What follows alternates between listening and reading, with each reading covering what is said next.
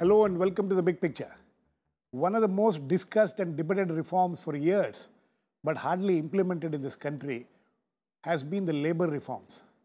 However, after the NDA government has come into power last year, the reform process has got a fillip. In the last 8 months, a cell set up in the Labour Ministry has been working on one of the most elaborate and widespread reforms ever attempted so far. This includes integrating 3 major laws, the Trade Union Act, Industrial Disputes Act and Industrial Employment Act, into a single code for industrial relations. In fact, the attempt is to club 44 labour laws into 5 codes: wages, industrial relations, social security and welfare, safety and working conditions, and employment training. Prime Minister Narendra Modi, while addressing the 46th Indian Labour Conference yesterday, has said that government is keen on these reforms, but will bring it in through consensus. However, the 11 major trade unions have so far been opposed and dissatisfied with many of the proposals. In fact, they have given notice for an all-India strike on September 2nd against these proposals. Today, we will discuss the proposals of the government, why the trade unions are opposing them, and what could be those proposals which can find consensus.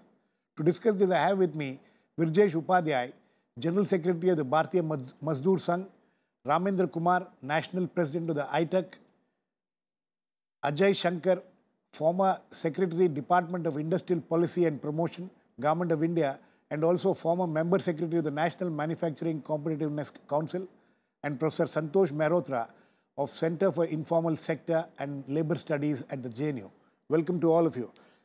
Mr. Upadhyaya, you know, last 2 days has been quite hectic for you people. There have been conferences are going on.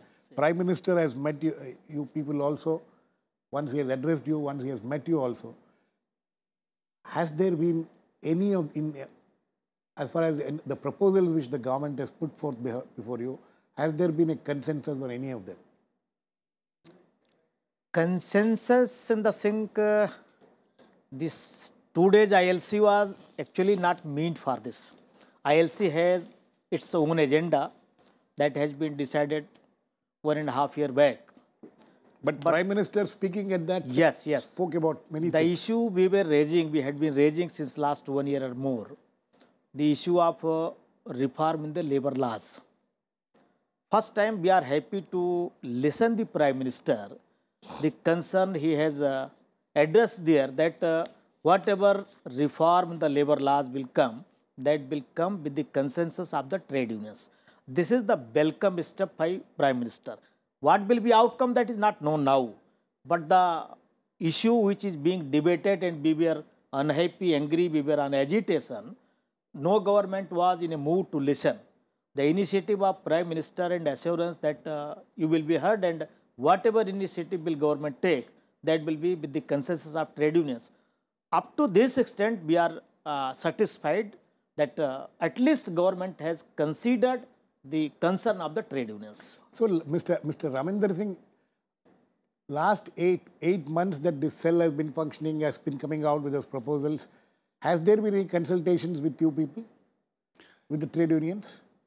श्रीमान, कल जो प्रधानमंत्री जी का भाषण हुआ, उसमें जो मजदूरों की समस्या है, जो कर्मचारियों की समस्या है, उसको उन्होंने छुआ नहीं, टच नहीं किया।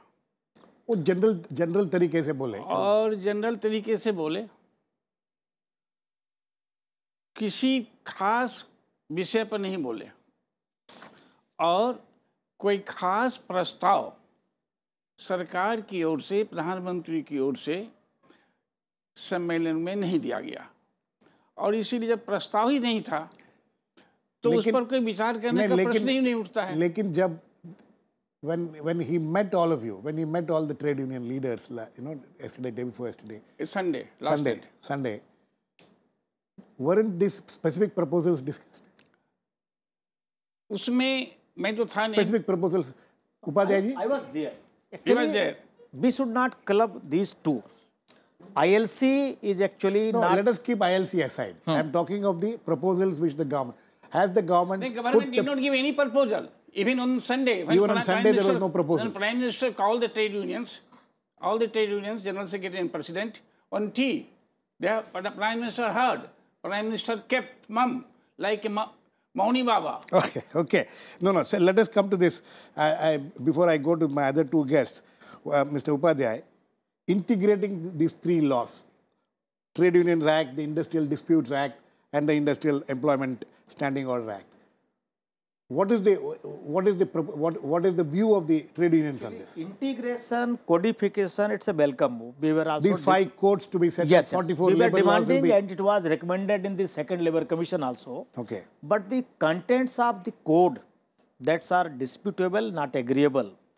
Unnecessarily, government is trying to snatch the power of trade union. Not only this way, if these codes, contents are in the same way, trade union movement will be finished totally. So this cannot be acceptable to us.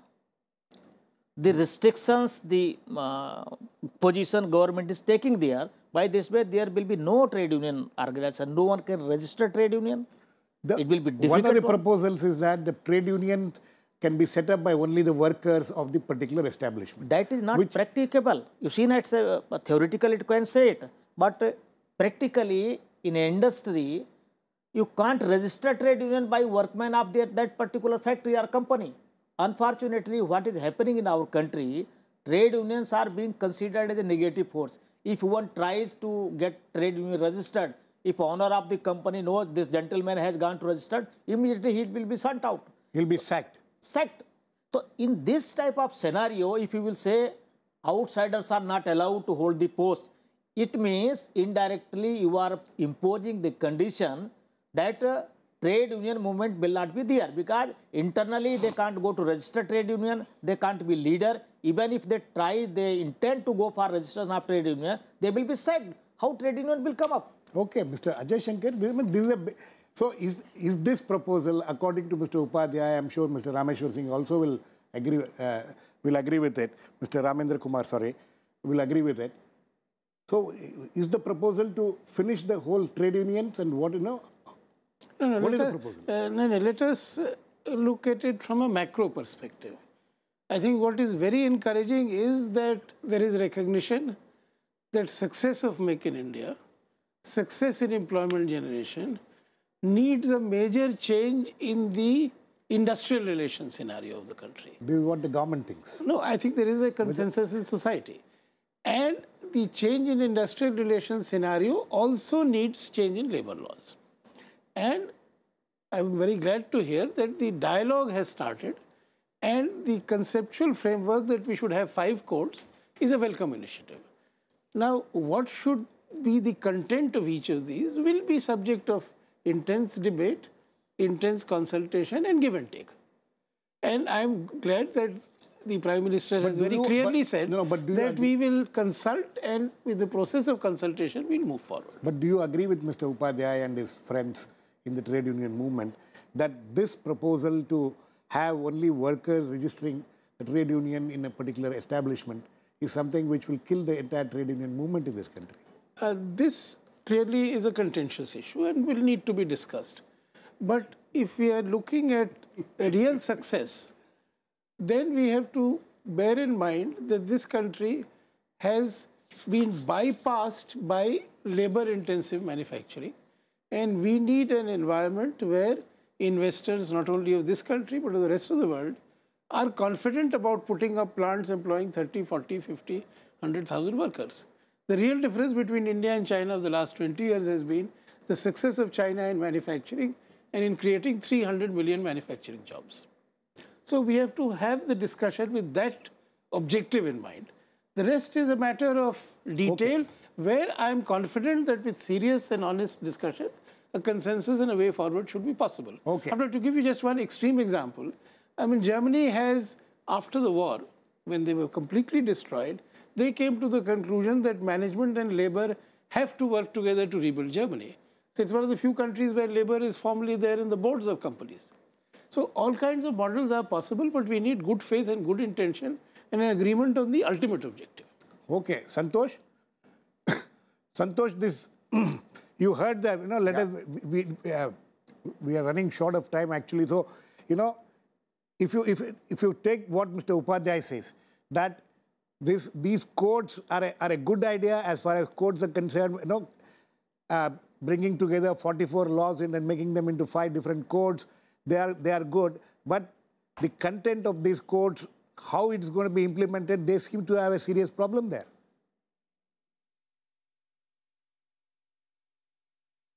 Well, those problems will have to be sorted out. It is in the interest of both the workers as well as the employers that more jobs get generated. Our problem is that, as Mr. Ajay Shankar rightly pointed out, that we are not generating enough jobs in manufacturing. Construction is generating jobs, but manufacturing is not. And secondly, the most important problem is that jobs are not getting generated in the organized sector or in formal employment, and we are a complete outlier in the developing countries of the world, with 93% of our workforce in informal employment. So, you know, and labor laws are part of the problem here.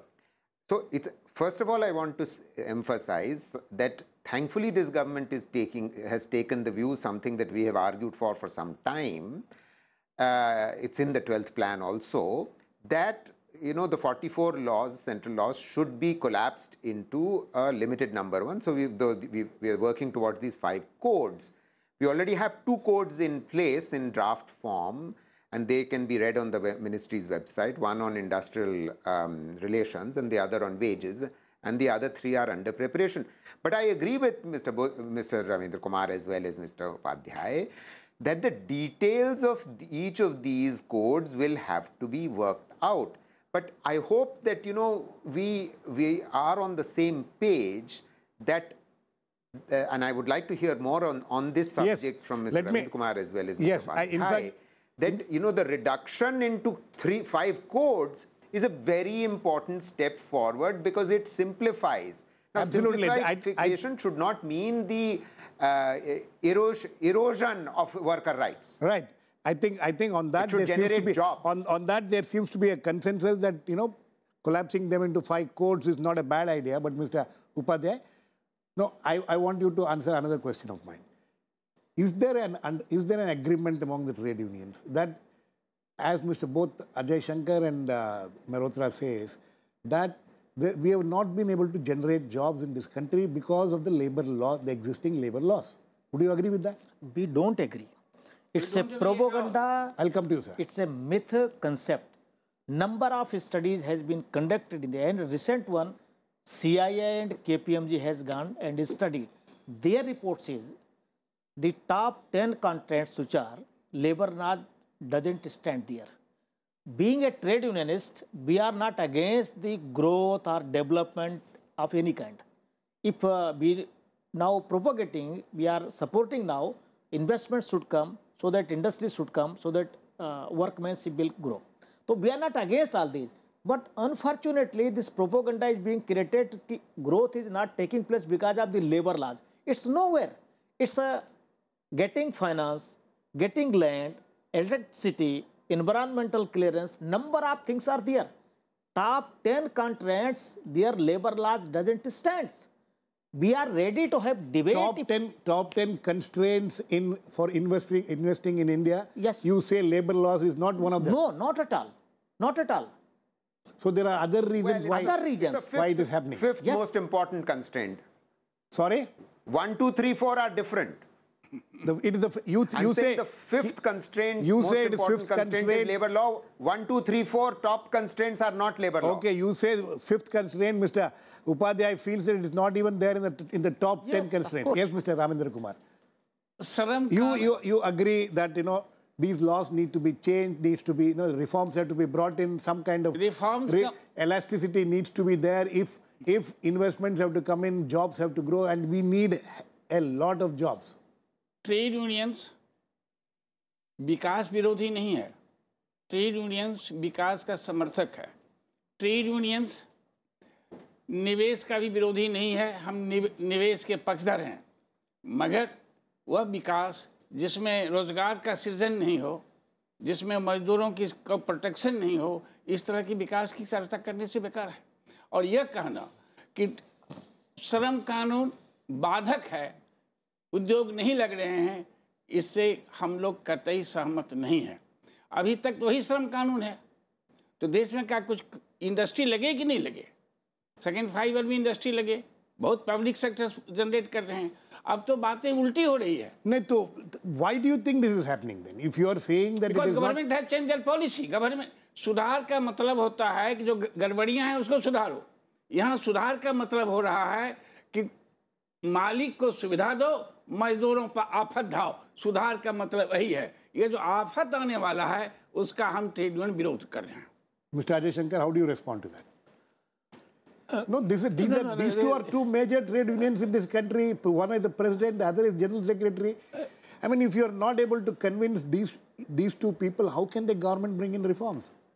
But the persuasion and change in attitude will flow from a serious discussion. And the fact that the serious discussion has started is a very good, positive first step. Now, let us come to the substance of it. The fact of the matter is that labor-intensive manufacturing has bypassed India till date. There are many good reasons for it. No, there are many good reasons. So, land, infrastructure are all good reasons. But you agree that it doesn't form first of the 10? No, it may not form the first, it may not form the second, it may not form the third, but it is a constraint, and I would use the word, the atmosphere of industrial relations. Labor laws are a constituent of that atmosphere of industrial relations. And that has to be positive because no Indian investor today would like to set up a factory employing 40,000-50,000 workers in one plant. And when Indian investors are not prepared to create those factories, foreign investors are not prepared to create these factories. Right. Now, how do we change that atmosphere, create genuine partnership between workers, their leaders, and management is the challenge of changing industry conditions. Okay, it's the challenge, yes. Now, that sense of partnership needs a serious discussion on all these matters. Yes. Until we have that sense of partnership and confidence, we don't get the jobs. Yes. Actually, the tendency is different one. Labor-intensive industries are not coming up. It is not because of the labor laws. It is because of the mindset of the industrialists.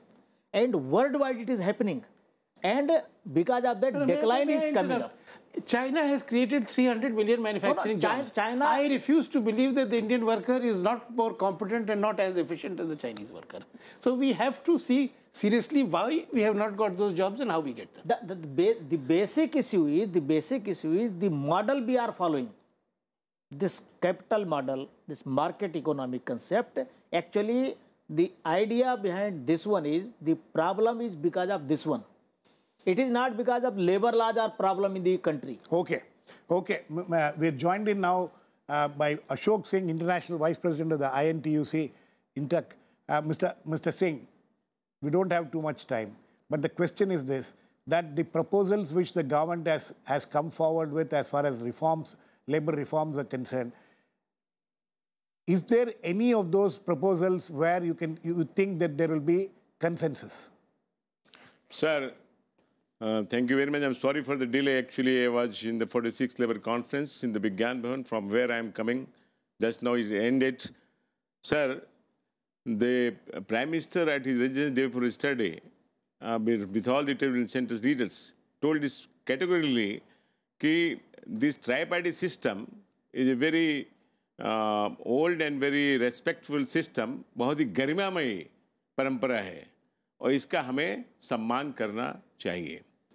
और try party system के बिना पूछे हम, जिसमें कि employer भी है, जिसमें कि हमारे वर्कर्स भी हैं, जिसमें गवर्नमेंट भी है, all three sit together, all three discuss together. Has that not happened? Decision together. Sir, एक minute sir. Has that not happened? Sir, today it's not happened before this labor reforms.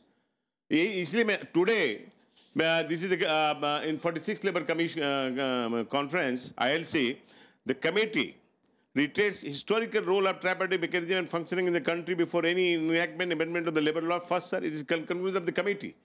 ILC 46 passed this about the labor reforms. Number one, the committee reiterates historical role of tripartite mechanism functioning in the country before any enactment. Sir, any labor law amendments, enactments should take into account three purposes, namely, number one, rights and welfare of the workers. Number two, sustainability of enterprises and job creation. And number three, industrial peace. Third one, sir, the labor law need to be relooked and updated in a time-bound manner. Number four is last one, sir. The committee recommends that the overall exercise of the labor law amendments should be discussed in the tripartite forum, and the broad and specific proposals should also be discussed in the tripartite meetings. Okay. Sir, 1 minute, sir. No, we are completely running out of time, Mr. Ashok Singh. Sir, 1 minute, sir. The Prime Minister, when Prime Minister of this country, addressing while on a cup of tea at his residence, told very categorically, we must respect the tripartite system. Okay. Then, why the same thing we are sir, Okay. telling here. So, sir, number one. Number two, sir. जो हमारे मित्र ने कहा कि industries lost due to this labor and this, it is not, the labor is not only one factor, sir. Due to companies going the loss, so many factors, tax factor, policy factor, import factor. That was so many. No, that was pointed out. Due to the policy of the government, due to the wrong policy of the government, industry suffer. Not only due to workers, sir. Okay. Workers invest their labor, and capitalists invest their capital, sir. Okay, sir. Santosh, very quickly, last words. So there seems to be a lot of work which needs to be done if we have to move, if we have to see any kind of serious reforms taking place. Would you agree with that? Going by what we have heard from our friends here. Absolutely right. I'm in deep sympathy with what our trade union colleagues have said. There's no question about the tripartite mechanism, but they must also recognize that we are in a very bad situation compared to East Asian countries, Latin American countries, in the following sense, that we have a very large number of enterprises which sort of employ less than 5 or 6 workers, where labor law does not apply. Now, we have to ensure that more firms will employ larger number of workers so that formalization of the workforce takes place, and formalization means that labor laws will apply. Currently, for the vast majority of the workforce, labor laws hardly apply. That's the problem which our trade unions must recognize and our employers must also recognize. Okay, I think on that note, we need to end. We completely run out of time. But I hope, as some of my panelists here said, that this is just the beginning of the widespread debate and discussion which needs to take place between the government and the trade unions and the industry also, obviously. So we'll wait and watch how this will go. But I hope this is a good beginning or a new beginning with all the trade unions meeting the Prime Minister and the Prime Minister assuring them that there will be some kind of a tripartite discussions. We'll wait and watch what will happen. Thanks to all my guests. Please keep watching. We'll come back with another issue, big picture, same time tomorrow.